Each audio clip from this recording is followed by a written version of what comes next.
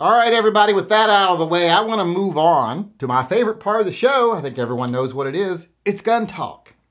But tonight, before I really get into gun talk, I want to answer a question.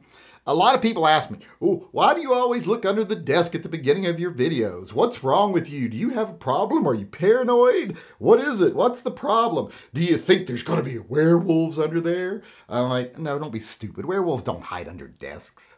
They don't do. They're too big to do that. I look under desks for one reason, and that is possums, or opossums to be more precise, but where I come from, we just call them possums.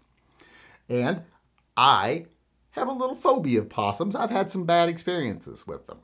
One really bad experience with them at work one time. Maybe I'll tell that story sometime on Patreon. I've told it in my live chats before, but I don't like possums. I definitely don't like them getting too close to me under my desk. Don't trust them. Possums are not trustworthy.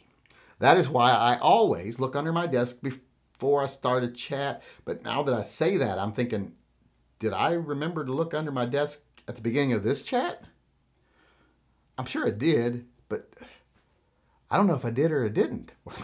I better look under there now just to make sure. Uh-oh. Oh dear.